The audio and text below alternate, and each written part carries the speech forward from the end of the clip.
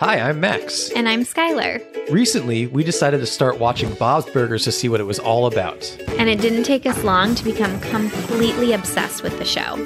But one of the things we love the most about the show is the brilliant end credit sequences. Which is why we created this podcast. Each week, we're going episode by episode to talk about the elaborate end credits. We're excited to have you join us right here on Bob's Credits. We'll make sure the Bob's Burgers end credits get the credit they're due. All right! We've locked eyes. Could you be the most beautiful chipperoo? That's it. That's all I got. Is that Prince? Yes. So it is relevant. So relevant. So relevant. We'll get to that. But first, we've got some stuff to discuss. We do? No, I don't think so. We don't have anything to discuss, really. I mean, I'd discuss The Sopranos with you right now, but... Oh my God. I love how far behind we are on Sopranos. We're just like decades we're like behind. Almost 30 years behind now. Yeah, I'm finally watching The Sopranos and I'm hooked. Well, I watched it when it was on, and now we're rewatching it, and it's... We don't want to take up your time. We won't take up your time. We won't take up your time. You might hear like a gabagool here and there. But other than that, we're not going to take your time with Sopranos. But tune in for our next podcast, which will probably be all Sopranos 30 years too late. I love it. Should we play some Bob Pun or Max Pun? Yes, please. Sticking with that Chip Chipperoo theme, the Prince theme. We'll get more into the Prince theme. These are all Prince-themed burger puns. Wow. Okay? I love it. So I guess I get to sing them. Oh, yeah. Okay. Do it. Your first pun is Little Red Bruschetta, a burger. That is so good. Wait, this means that Bob has to have... I'm doing some burger calculations in my head. This means that Bob has to have had like more than one Prince pun. Mm-hmm. And I feel like they would only do that for this episode. So I feel like I should only say Bob once in this round. Okay. Max. That is a Bob burger. Do you know what? I was going to say that. Okay. Your next pun is raspberry filet mignon burger. Max. Yes. Okay. Your next pun is... That was really good, by the way. I was complimenting you and you rolled your eyes at me. Thank you, because I was just about to... My artistry was about to shine. I'm sorry, I'll be quiet. Nothing compares to blue cheeseburger. Is that like pear and some gorgonzola burger situation? Oh, I didn't think it's not spelled pear. But yeah, it could have been pear, but it's mostly the blue cheese. I think that is Bob. I was gonna say Bob because I think he uses blue cheese like the pun a lot. Mm-hmm. But then we've actually done that one before. I wonder if you got that one right. But since that was a Prince written song, I figured I'd bring it back for this to throw you off because you think there was only one Bob. Yeah, and you were like, oh, I didn't think about that. I could have done it. And I was like, oh, he wrote it. Mm-hmm. Darn it. Okay. You ready for your last one? Mm-hmm. Your last pun is, this is what it sounds like when cloves fry burger with fried garlic cloves. That sounds delicious. Some like garlic chips. I guess I'll just say you. It's Bob. Damn it. You were wrong. It was the complete opposite. To trick me. It was all Bob and then one Max, as opposed to just one Bob. They're a very Prince-heavy show, I guess. I mean, rightfully so. All of those songs are phenomenal. Prince is phenomenal. I feel like I would have... I'm so disappointed in myself. I came up with this rule, and instead of just like following my gut on each, I just didn't. I think it's okay. You don't have to beat up on yourself for this. I'm sad. Let's get into some Prince vibes. Okay. I don't know how Prince this episode actually is, other than we'll get into it. It's music heavy. We'll get into it. Well, this podcast episode has become very Prince heavy because of it. But should we get started? Yep. Skylar, can we have the title and synopsis for Season 4, Episode 6, please? Yes. The title is Purple Rain Union. Ding, ding, ding.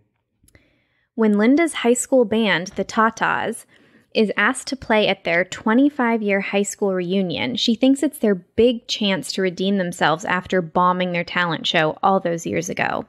Bob doesn't want to attend, especially after a huge zit appears on his nose. Tina's pissed because once again she's been passed over as babysitter in favor of our beloved monotone Jen. This episode came out on December 1st, 2013. It was written by Lauren Bouchard and Nora Smith, directed by Tyree Dillahay. So is this like his third episode? Lauren Bouchard? Yeah. I think so. I think we've been trying to like monitor which ones he writes, and it's been... I think we're still single digits. Yeah. Oh yeah, definitely. Yeah. He only pops in every now and then. Anyway, the title, Purple Rain Union, is why we've been so Prince heavy. How do you feel about that pun? I like it. It's very like Bob's to me. It's not like an... it's that... It's a stretch. It's perfect for... Yeah, it's a pun Bob would have written on the board. Exactly. So I like it. What do you think of this episode overall? I like this episode. And I think, anytime Gail and Linda are going to be in a rock band, like, I'm going to be there for it. And I love seeing a flashback to Linda being in high school. I think that's really fun. And then the sleeper hit for me are the B story and the runner, or the two side stories. I was shockingly delighted by Bob becoming popular because of his hit. Yeah. At the high school reunion. And if Jen is in the episode, the babysitter, it's going to be one of my favorite side stories. Listeners know how much Skylar and I love Jen the babysitter. She's up there for a top side character for us. Yeah. Like Wendy Molyneux, the writer, producer, does the voice for her. And anytime that character is on this show, it is hilarious. And the like inspirational speech she gives Linda. Yeah, like I'm not very good at this, but I'm not very good at babysitting, but I have no charisma with children, but I do it for myself. Should we listen to it? All right. Yeah, let's do it. She's but then kind of Napoleon Dynamite-esque. Totally. And I also have to say how much I love that she's very ticklish. Yeah. We learn so much about her every episode she appears in. And I love Tina's feather fingers. Linda, listen. Huh? Linda, What? listen. What? Linda. What, Jen? Your band is probably bad, but I don't let it bother me that I'm not a good babysitter. I have no chemistry with children. I don't know how to use a microwave. I don't know what bath time means. But I do it because I love it. Maybe you should think about that. I love it. Tell me your favorite part of that, because I have something very specific. Oh, when she doesn't know what bath time means. It's my favorite. It's the most self-explanatory title for something. My favorite part is microwave. Microwave. Don't know how to use a microwave. She's the best. So good. And I love that. I mean, it's that classic, like, inspiring Rocky to go after his dream moment, and Jen, the most passive character, gets to be that person, and I love that for her. I love that journey and for her. And then it's so funny when she gets back to the reunion, and Bob is trying to she's like, no, Jen already gave me this speech, and the kids already gave me a speech, something like that. I didn't remember that. That's great. So overall, how do you feel about the episode? I feel like we keep saying this, but first watch, Mm-hmm. Second watch, I love it so much more. Again, Jen elevates it for me. And I love the songs. There's so many good songs in here that kind of just, you don't really get to pay enough attention to when you're just watching it one time through.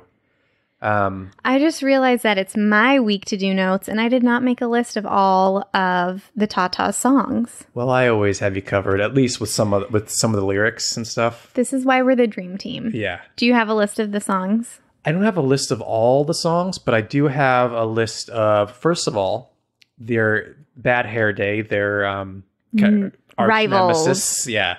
Sisters, arch nemesis. Yeah. Yeah. Oh my God, you're going to steal one of my fun facts, but I'm going to let you have tell it. Me. Bad Hair Day. Yeah. They blow up. They become a successful band. Oh my God, Biscuit's wagging his tail in his sleep. Okay. Very important. It's so sweet. It's so innocent. He's having a little dream. About blueberries or something. So the lead guitarist and the lead singer are voiced by... Laura Silverman and Sarah Silverman. Is that what you were going to say? No. Okay. But I did see that as I was looking this information up. Because when you look at the song lyrics, it tells you who sings them. Uh-huh. So I saw that the Silverman sisters, who do Andy and Ollie, were also the voices for Bad Hair Day. And the song they sing when they show up at the reunion, do you know what it's called? No. So that's the beauty of this show. Like, you miss this. You really aren't paying attention because it's like background noise. The song they sing is called "We Won the Talent Show." No. The entire song is about how they won the talent show, and it's like rubbing in that they became famous after that. And so here are some of the lyrics. Okay. Got a PhD in rock and roll. Got an honorary doctorate in never getting old. My day job is staying up all night. My hobby is being impolite. My memory is my guitar. My friends are all my 7 cars. I've done home runs with all my aunts. I've never had a menstrual cramp. Then the chorus is, but yeah, life's so great. We made lots of dough. We sleep all day because we won the talent show. Oh my gosh, amazing. So that's their whole song, is rubbing it in Linda's face pretty much. And it is total... We'll get into the Tatas song that plays in the end credits, but is pretty much like the... antithesis of that song itself and what Linda sings. Oh, I love that. But you know what? Are they truly happy just because they found success? They seem to be. You don't know that. Okay. You don't know that. They seem to be. One in this could song. have a drug problem. Here's some more lyrics from that song. Okay. Got a GED in being mean, looking at my horse and making it rain. My bachelor's in breaking stuff. My associates in talking tough. I've never had to change my pants. I've never moisturized my hands. I sleep with anyone I want. I own a mountain in Vermont. But here's the thing. I think my theory is actually true. They're not happy. Yeah, because if you're telling me that you have a uterus and you've never had a menstrual cramp, that's a lie. So this song's trying too hard. Oh, okay. So maybe we should do a spin-off episode and really see what their lives are like. Okay. A little bit where we can follow the Bad Hair Day and just see what's going on there. Linda's boobs may be sagging, as she says in the song that we'll listen to, but I think she's happy. The song is happy, and we'll get to that. I'm not talking about the song. Do you think Linda likes her life? Oh, I think Linda loves her life. She loves life, too. Yeah. Which I love about her. I think this whole family loves their life. That's what I love about them. Yeah. Well, and I think... Do they want the restaurant to be more successful? Yes. Do they want to make a little bit more money? Probably. But would money solve a lot of problems? Definitely. But they all love each other and their lives. Good job. Yeah. No. But I'm being really serious. Like, our culture makes us believe that success and money equals happiness, and it doesn't. Like, look at all the... Sorry, my therapist and I talk about this a lot. Look at all the rock stars who have OD'd, or, millionaires and billionaires commit suicide too. It's just a false narrative. So what I love about Bob's Burgers is I think they're living a great life. I really do. I agree. It's the small things. And this episode is saying exactly that. I think it's exactly what they're aiming for. I had no idea we were going to go so deep down this path. Can we pause for a moment? Because I do kind of want to look up the Tatas songs. Mm-hmm. Thanks to a little thing called the pause button, I have gone and looked up all of the Tatas songs. Would you like to hear them? Please list them. We're the Tatas. Good song. You Were All Wrong About Us. Oh Boy, You All Got So Fat. Derek Demetopoulos, which... Great song. That is Gail's song, and it pays off in the end, as we'll see right before we go into the credits. 2 out of 5. 2 out of 5 Linda's shower version, and genitals. And then the classic, probably the #1 single, Not Bad for Having 3 Kids. All great song titles, and we're going to get into that last one in these end credits, but real quick, should I read the lyrics to Derek Dematopoulos? Please. Okay, so it starts with Derek Dematopoulos. Your neck hair makes me weak. Won't you enter my Acropolis and make my yogurt Greek? No! Derek, let's you and me make a reunion. Derek, let's you and me make a wee union tonight. It's a wee union. A wee union. Oh my gosh. Oh, Gail should write every song. Okay. This is a very talented musical family. It is. And we'll see later. Gail puts on a one-woman show. It's a creative family. And she manages to seduce the man of her high school dreams. Yeah, absolutely. Also, I would like to say that the title, Not Bad for Having 3 Kids, it's actually not about her feeling bad about her body after having 3 kids. It's about owning it, even though you've had 3 kids. So, Tata's rule, bad hair day drools. That's what I'm trying to say. Get out of here. Get out of here. All right, I do have a few more fun facts. Okay, hit me. When we flash back to high school, what photo do you think is hanging in Gail's locker? Oh, interesting. Is it Derek? No. It is a picture of Tom Selleck. No, that's Linda. Who is it? A cat. Oh, okay. I love it. Isn't that great? Yeah. Now, a little fun fact for you. We see Linda in a fitness class in this episode, and there's 3 women doing a workout with her. Those 3 women are actually the 3 women who are in Linda's pregnancy workout video tape in the episode Synchronized Swimming. Do you remember when she's like doing that pregnancy like yoga or workout? Yeah. Little fun fact. So now we know where she knows them from. Well, it doesn't make sense because they're in the video. Uh-huh. And now they're in her class in New Jersey. Well, maybe the studio was selling the tape. Yeah, it was promoting it. And she was like, oh, I'd actually like to go into class there and meet these people. Or maybe they just had like the animation ready to go. And they're like, what did you use this? Yeah. It'll make it so much easier. Now, I have a little treat for you. Okay. I am ready. Have you heard of the punk rock band Mom Jeans? No. It's a real thing. Okay. A real band. They have a song called Edward 40 Hands. Okay. I've played that. And they sample dialogue from this episode, from the Tatas, in their actual song. Okay. Do you want to listen to it? Sure. Okay. Wait, you were like, okay. I thought you'd be more excited that a real band uses Bob Burger's dialogue in it. I'm excited. Yeah, let's listen to it. Woohoo! Sorry, it's just people are complaining. Too bad! So they want to know if you guys can maybe try tuning up again or play on the beat and just do it right. No! Right. Let's stop fooling around and turn this band into a Leave Me Mom Jeans revenge machine! Mom Jeans! And did they just play the clips like throughout the thing? Throughout the song? I'm just going to be like real honest with you. I only listened to the beginning of the song. Okay. No, it sounds like it's just... At the beginning. So it sounds like they just play it at the beginning. Yeah. To get into it because she says Mom Jeans. Yeah. So they're probably like, oh, that's our name. Let's put the clip in. I loved it. And I kind of want to be like my 14-year-old like angsty self and listen to this and jump around in the living room later. Perfect. Just like me with the Derek Dematopoulos song. All right. You ready for the end credits? Yep. Okay.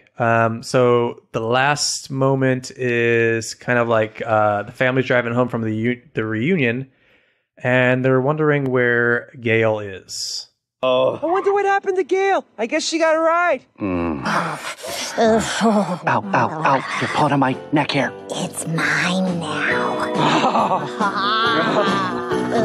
This is down here, but it should be up there. This is kind of loose and I think it might tear. Okay, a lot happened there. I would just like to say that my first kiss was horrible when I was a teenager and that he kissed exactly like Gail kisses. So I needed to get that out. Okay. Oh, that poor fellow. The poor fellow. Wait. So we find out that Gail and Derek are going at it in the back seat of, I assume, Derek's car, because I don't think Gail has a car. No.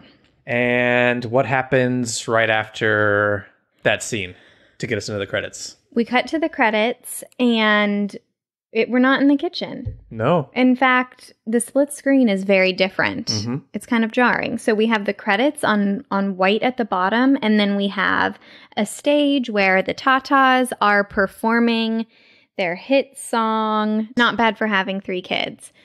I think this is the first time we get to hear this full song, or did they play it in the episode? I think they played it in the episode, too. Okay. You can hear the lyrics much better in this version, though. Yeah.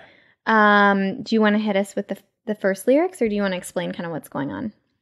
So the first shot is a wide shot of the whole band on stage, and you can see some of the audience dancing. And then it immediately cuts to a close-up of Gail on her mic and the drummer, whose name I can't remember at this point. Right, we're going to do process of elimination. So it's either, it is Angie Moscatone. Mm-hmm. Oh, that sounds like a soprano name. And then we have Patsy on bass guitar and Nancy on guitar. Okay, cool. Should we play a little bit more? Yeah. This is love, babe. This is sagging. When I bend down, I feel a little bit, but it's not bad. Not bad for having 3 kids.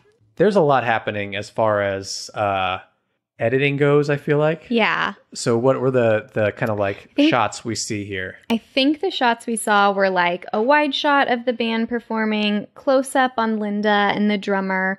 Then we have a POV of behind Linda into the huge crowd of the high school reunion. They're having a great time. And then the most fun part, what happens next? The kids climb on stage with Jen. I want to see the details of this. Will you click play right here? Yeah.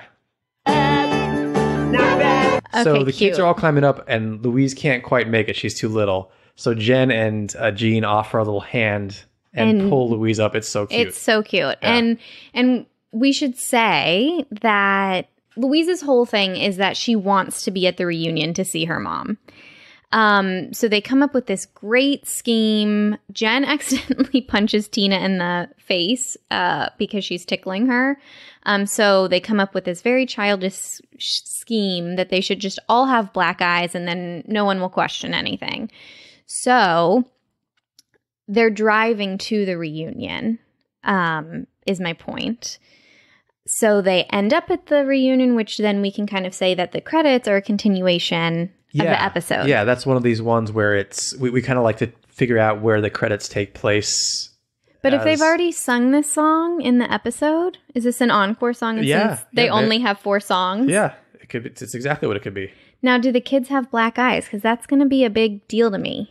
That's a good question.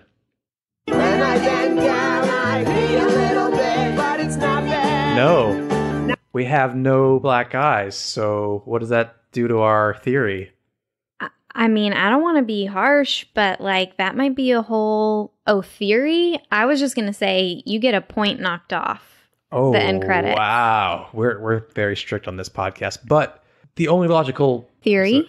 The only logical theory is that this takes place at the reunion that night, so they should have the black eyes technically. Unless it's, it could be maybe they weren't this good. Is it Linda's fantasy of how the night went? There you go. That could be it. Okay, I'll give you that. Maybe. And we're basing this all on the black eyes.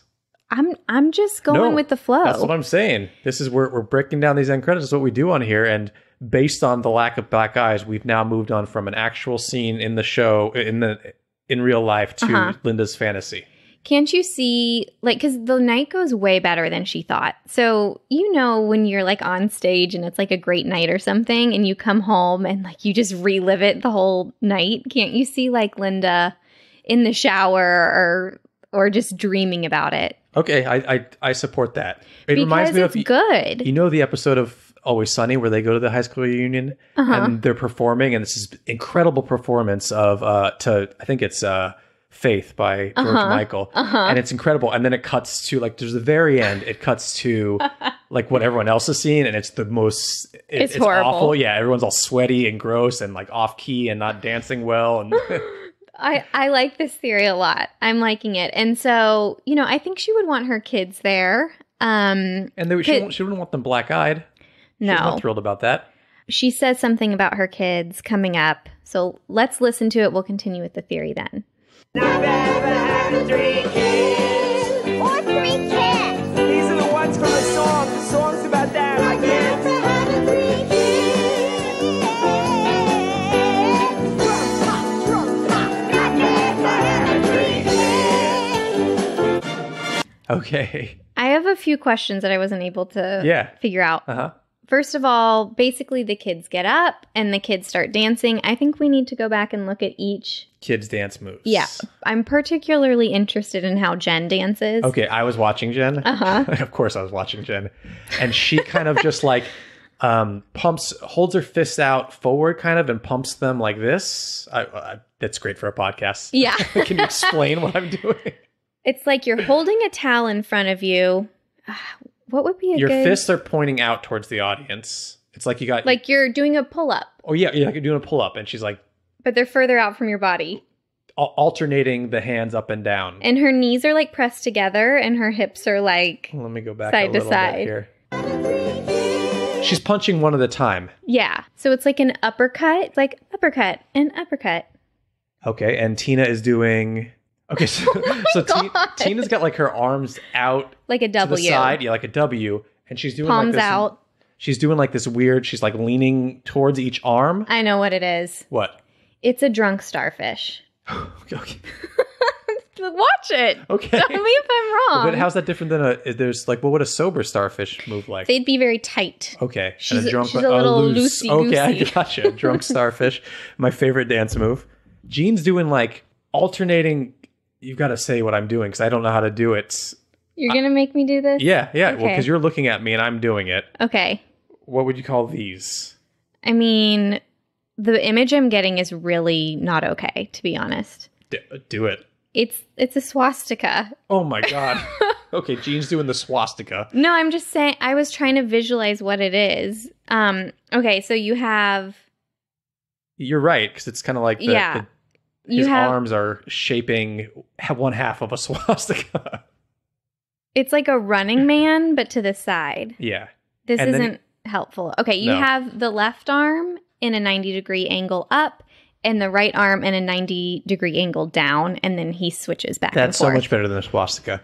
And then he starts like pumping one of his fists. He looks like he's doing the lawnmower, kind of. Yeah. He's pumping one fist. He's really into it. I like it. And Louise is, let's see. I can't even describe what Louise is doing. You go ahead. Full force into it, like just wild dancing. Like it is very appropriate for, is she 9? Yeah.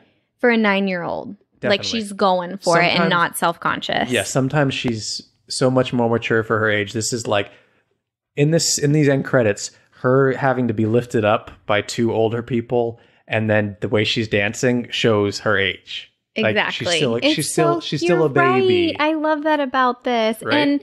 And she's still her mom's baby. Mm-hmm. Okay, so that's great. The only other question I have is I don't know what Gail says. I know what Linda says. She says she says not bad for having 3 kids, and she says or 3 cats. You were able to hear that? Yeah.